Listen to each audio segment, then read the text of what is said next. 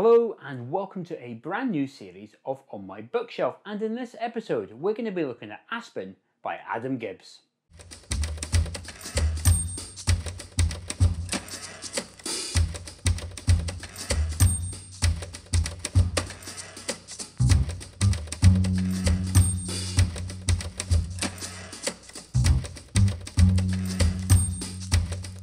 So this is Aspen by Adam Gibbs. Now, if you don't know who Adam Gibbs is, he's a well-known, award-winning landscape photographer born in the UK but now lives in Canada. He was awarded International Landscape Photographer of the Year 2018, and he has a very popular YouTube channel. You should check that out. I'll include a link for that at the end of this video.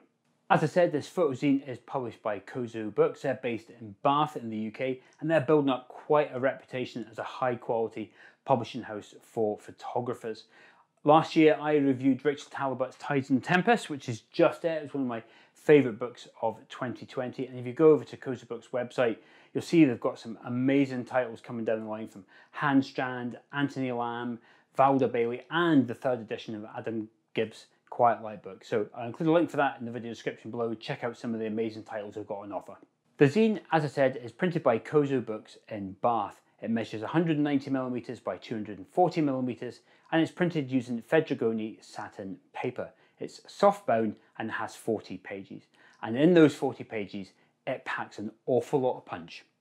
The zine is a collection of photographs that Adam captured on a trip to Aspen. He tells you a little bit more about that trip in the foreword of the zine, but he also produced a video of that trip, which I'll include a link for at the end of this video. It's well worth checking out.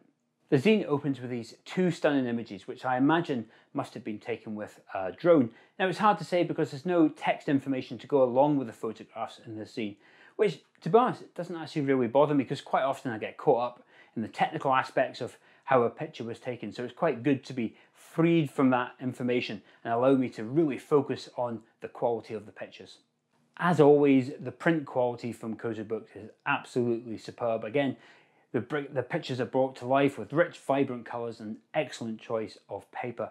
I think it really helps draw you into that environment which Adam has beautifully captured. Quite often you're looking through it, and apart from the soft cover, you actually forget you're looking at a zine. This could quite easily be a book.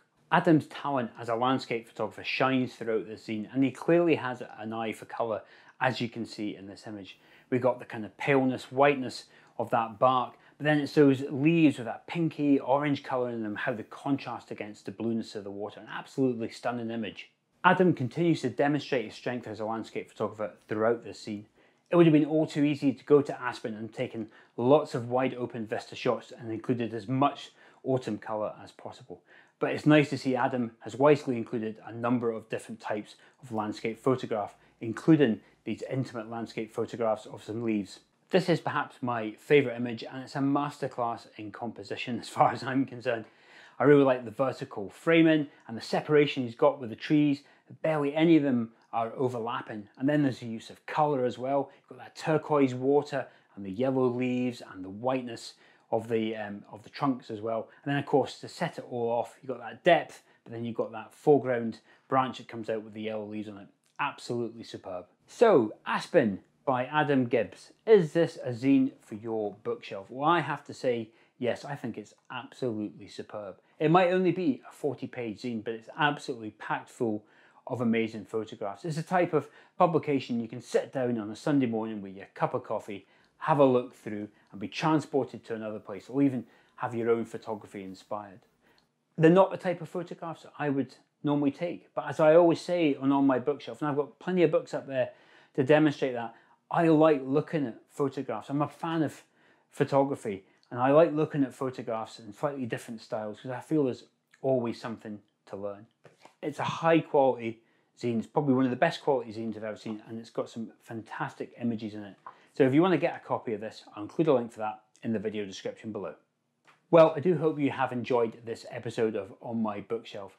And if you have, please do consider subscribing, because over the next few months, I've got a lot of exciting books to cover. Plus, I'll be doing a few special things as well. So do stay tuned for that. Hit that subscribe button. But if you've got an extra few more minutes, I'm popping up the On My Bookshelf playlist. It's packed full of episodes featuring many of the books here you see in my bookshelf. There's sure to be a title in there that will inspire your landscape photography. But until the next episode, I'll see you then.